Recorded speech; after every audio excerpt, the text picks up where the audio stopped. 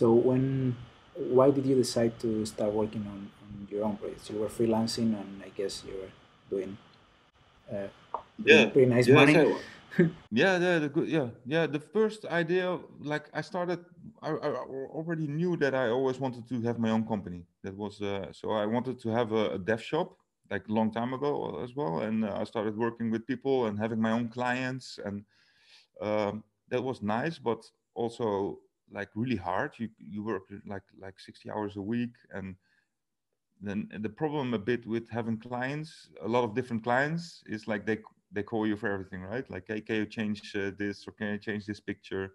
So after a while, you have a bunch of clients, but your work is kind of fragmented.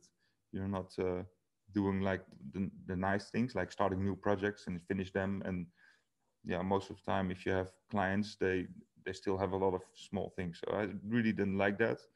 So then I was like, the startups were really hot, like it's 10 years ago already. So I thought like, yeah, let's try that.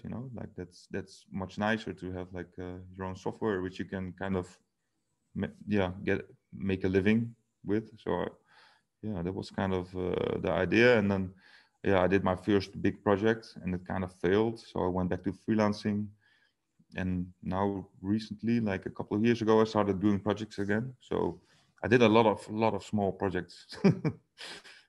And Yeah, yeah, why did you? So you had like some time that you were not doing more projects. You started doing your projects, then you focus again on freelancing, and then yeah, yeah, you come back to yeah, projects. So why did yeah, you exactly. why Yeah, did you stop, and why did you start again? yeah. Most of the time you think you have something brilliant, and then or you lose interest, or the idea isn't that good, and you learn a lot.